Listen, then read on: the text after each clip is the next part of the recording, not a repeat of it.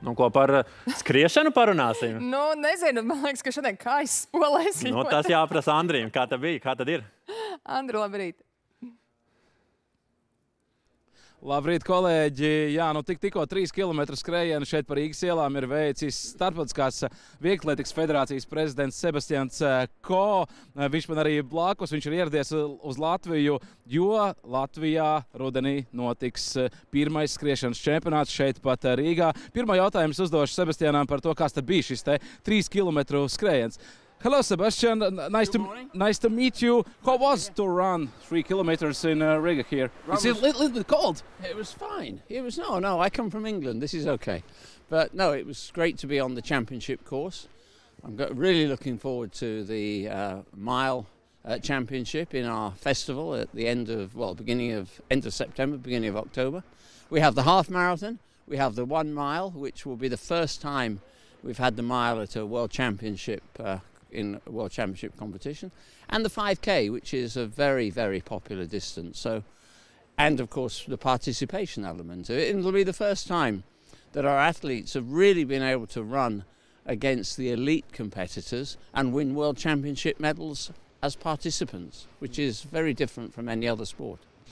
Jā, es mazliet patulkošu, ko Sebastjans teica. Viņš teica, jā, nu, ka skriet par Rīgas ielām esat bijis pietiekami labi. Viņš nākot no Anglijas, kur arī nemaz tik silti laikapstākļi nesot. Viņš nepacietība gaida rudeni, kad norisināsies šeit pirmais skriešanas čempionāts. Un esam pieraduši, ka pusmaratons notika atsevišķs pasaules čempionāts, tad Rīgā šeit pusmaratonam pievienosies ļoti populārais jūdzes skrējiens, kas ir aptuveni 1,5 kilometrs, nedaudz vairāk. Un, protams, arī ļoti populārā 5 kilometru distance. Un, principā, jebkuram skrējējiem būs iespēja sacensties kopā ar pasaules labākajiem. Nākamajā jautājumu uzdošu, kā var vispār pieteikties? Jo tiešām arī es vai arī jūs, kolēģi, varat pieteikties šim te pasaules čempionātam. How about the competition? If I want to compete with the best athletes in Riga streets, I can just go here to the World Championships in Riga? You can, but you need to sign up, and there's plenty of information on all the websites.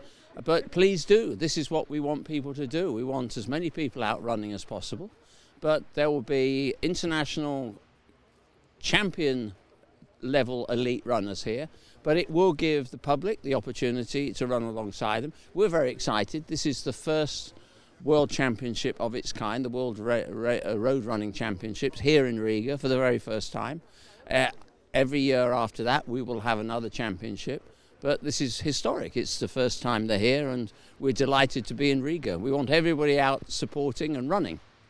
Jā, nu Sebastjans teica, ka šis būs vēsturisks čempionāts, jo pirmo reizi norisināsies šāda veida sacensības. Un, protams, jebkurš var pieteikties un skriet kopā ar šiem elites atlētiem. Protams, ka elites atlētiem būs šot atsevišķa grupa, bet, nu, būtībā, ja vēlamies, tad mēs varam skriet šeit pat.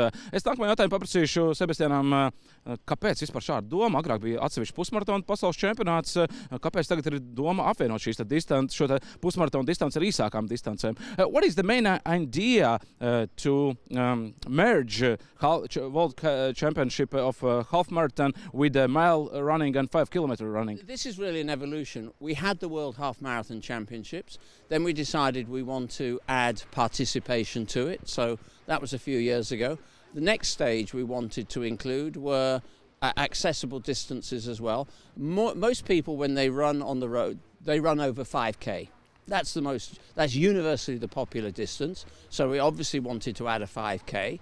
We have a 5K World Championship world record now on the road. That was created about 5 years ago. The mile is iconic. It's a classic distance. Everybody knows what a mile is. And it is one of the favorites of your career. It's one of my favorites. So it's not the only reason it's in the competition, but it is one of my favorites. And I think that will give permission to a lot more people to run. And you'll have world-class milers, 1,500-meter runners at the front of the field. But again, people will be able to pick up a World Championship mass medal for being in the competition. Jā, nu šajā te pasākumā galvenā tā doma ir piesaistīt arvien vairāk cilvēkus. Agrāk bija atsevišķa pusmaratona pasaules čempionāts, bet, kā Sebastjans saka, ka 5 km distance tas visiem skrējējiem, kuri mazliet nodarbojas skriešana, tā ir tāda klasiskā distancīta, un 1,5 km skrējiens ir vēl tāda klasiskāka, starp citu Sebastjanu Ko 1500 metru distancē, kas ir aptuveni arī šis jūdzes skrējiens, ir 4-kārtais olimpiskais medaļnieks, un to visu apvienojot, mēs iegūstam lielākas masas, lielāku popularitāti. Arī visā šajā skriešanas elitē un vispār skriešanas pasaulē. Tāda arī Sebastjanu Ko atbilde. So, Sebastjan, how long you will be here in Latvia, and what are your next job here? Well, I arrived yesterday. I had very good meetings with the Latvian Athletics Federation during the afternoon. Then I had dinner with the Federation and the organising committee for these championships. Today we have a press conference in the Art Museum to announce the races and, even maybe some of the athletes that are going to be here. And then this afternoon I'm meeting with the Prime Minister. So it's a busy day. Jā, Sebastjans Ko ieradās Latvijā vakardien. Viņam ir bijusi vizīte pie Latvijas vieglatlētikas federācijas, ir bijušas vakariņas arī, aprunājuši arī dažādas notikumus Latvijas vieglatlētikā, kas varbūt nepiedzīvotos vieglākos laikus.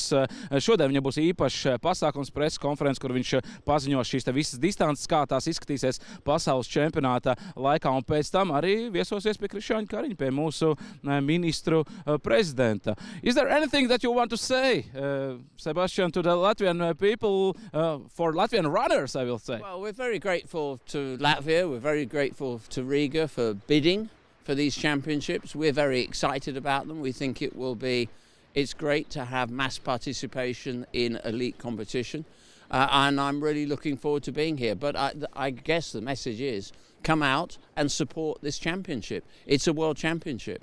There aren't that many opportunities to see the world's best in any sport in your own backyard. You'll see some of the best road runners in the world here, but it will also give you the opportunity to run with them. Okay, thank you, Sebastjan. Pleasure. Nice time here in Riga. Thank you. Thank you. Sebastjans Ko, Starptautiskās federācijas prezidents, tajā pēdējā atbildēs pēdējā jautājumā viņam prasīja, kādi tad vēl šeit ir nākamie uzdevumi Latvijā un ko viņš grib pateikt šeit vietējiem skrējējiem. Tad viņš saka, skrieniet, ejiet ārā, kustieties un atbalstiet šo te pasaules čempionātu, jo tā būtība šim te čempionātam esot vairāk pielīdzināt šos te skrējienus tieši tautas klasē, lai katrs cilvēks, kurš no rīta vai vakarā izskrien krosiņu, būtu un justos piederīgs skriešanai. Tā kā, darām to, un skriešana jau ir ļoti, ļoti veselīga. Lūk tā, vēsturisks brīdis. Kolēģi Sebastjans Ko viesojās tepat Latvijā. Pirmo reizi redzam mēs Starptautiskās vieglatlētikas federācijas prezidentu Sigurdu Linda.